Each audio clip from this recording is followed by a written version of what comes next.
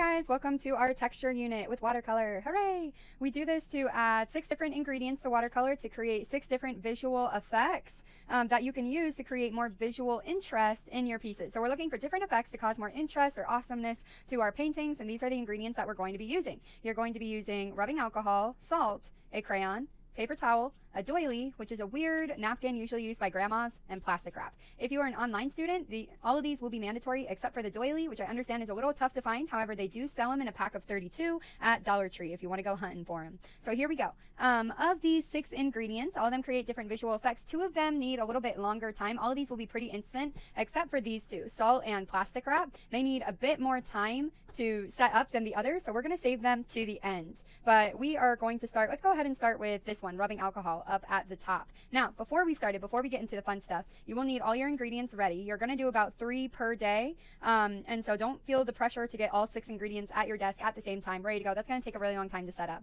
Day 1, what I would focus on is really taping your border so we get that nice crisp edge, and you're also going to want to worry about taping 6 different sections that aren't just a really boring 3 and 3. Try to find a fun way to split up your chart so it's just a little bit more interesting. So I included a triangle, some random squares with one cut off, some rectangles. Have fun with it. And so you're looking for 6 different spaces. Some can be small, some can be big. I wouldn't go any smaller than this though. I don't want, rubbing alcohol to take up half your page and then 4 to be over here.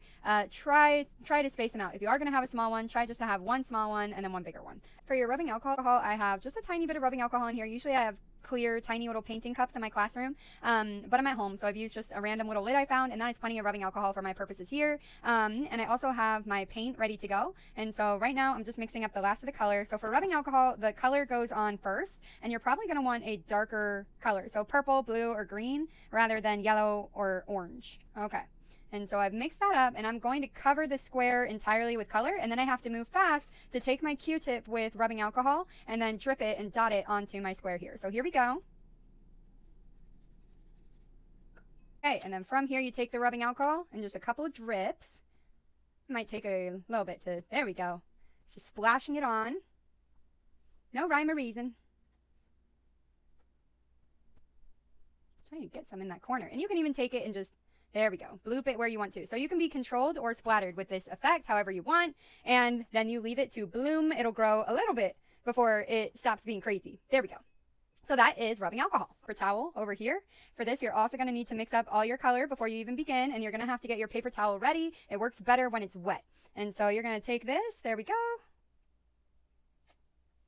You're going to paint over, and then we're going to use a paper towel to dab. This is very good for clouds, so I'm going to use a nice light blue. Keep it simple.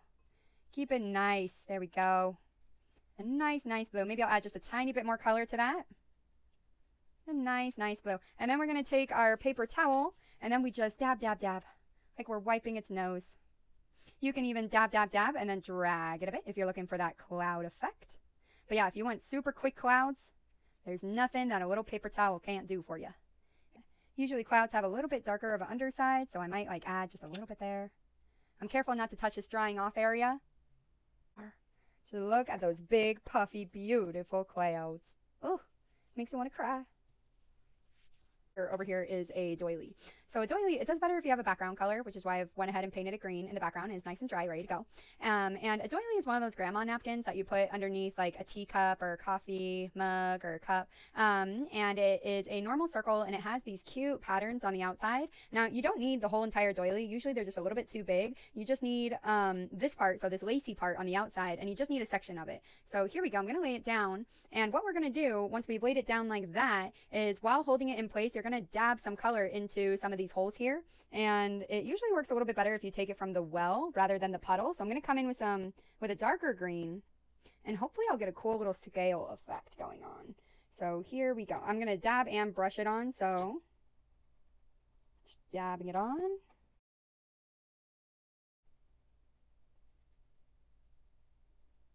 And then gently peel it back. And there we have it. It's a really cool mosaic-y, kind of scaly effect. that can come in really handy and just provides a killer background. If salt is a little bit picky, and so salt really needs to set for a little bit, and so you put the salt on there and then you don't touch it for a couple hours. And so you do want to put the color on pretty quickly and then add salt and then leave it the freak alone. So here we go. I am mixing up. I'm going to do some reds and oranges for my own.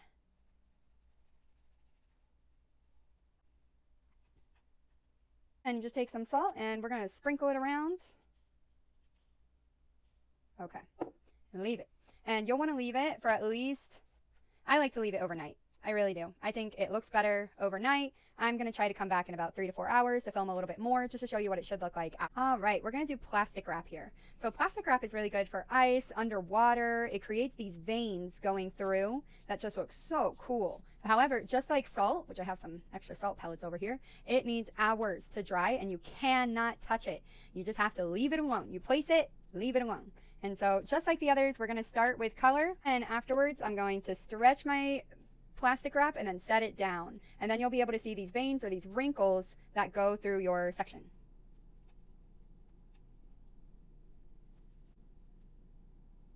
I'm going to add some green, why not? All right, and then you stretch your plastic wrap, press it down,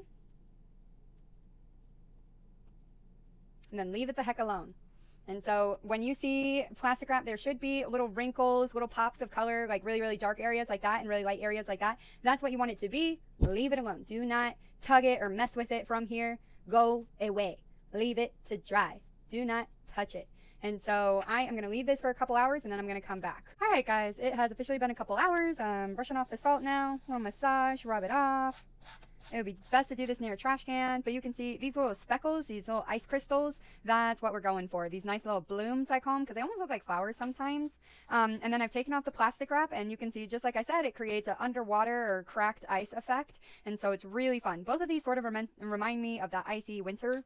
But anyway, we have one last texture to do, and that is a crayon. Crayons, that's like the easiest one. So essentially, I like using the white crayon because it's a little magical. But you are going to draw a design on here. So let's see. I'll do a cute little smiley face. Why not? Do some little sparkles around him. There we go. And then you just take your paint. Let's do orange. I haven't done enough orange today. And then you just swish it across. Light, light, light. And there's my design.